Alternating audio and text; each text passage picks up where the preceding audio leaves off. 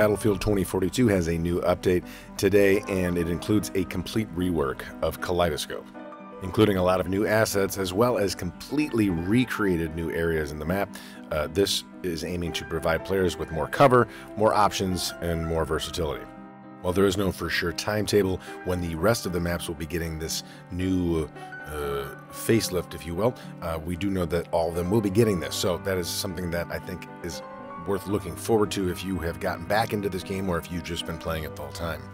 Now, as well as the new map rework, there are some patch notes to go through, and while they're not nearly as extensive as they were for the Season 1 update, there is still some significant things, and we're going to hit those particulars.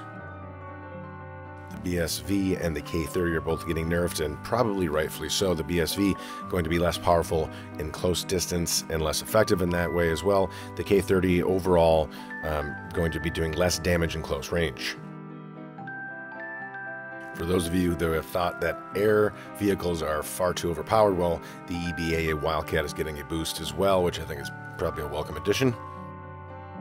Hazard Zone gets what is almost certainly to be its last update or upgrade of any kind, with an AI tank that may appear to defend a significant amount of data drives.